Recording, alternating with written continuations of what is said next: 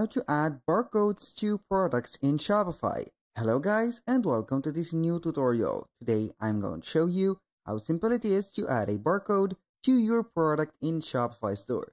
It is very easy and very simple. All you need to do is to follow up the tutorial from the beginning till the end and you will be good to go. The first thing that you need to do is to head over shopify.com. Then you need to create an account for the store purpose. If you don't have an account, it is very easy to create one. After you have created your account, you need to go to the product section. Right here, I need you to set up the plan for your Shopify store because at the beginning, the Shopify store will be locked with a password. So you need to buy a plan to let it free. So right here, we are on the product section. If you are going to click on any of these products, for example, and you want to add it directly or add the barcode directly to it, you are going to face two choices.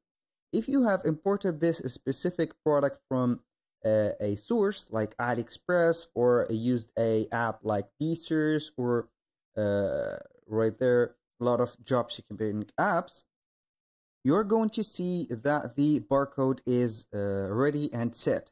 For example, if you scroll down a little bit right there, you're going to see a barcode in these specialized areas.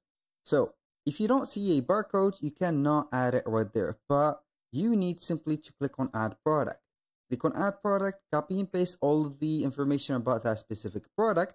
Then when you scroll down a little bit on the inventory for here, you're going to see here the SKU and the barcode. So you can go ahead and put the barcode of yours right there, and here we have it.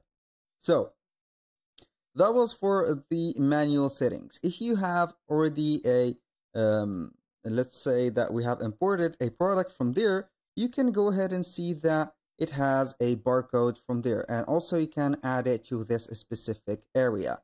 So as you can see here, we have the inventory. You can go ahead and put the barcode right there because this is a modifiable product or editable product.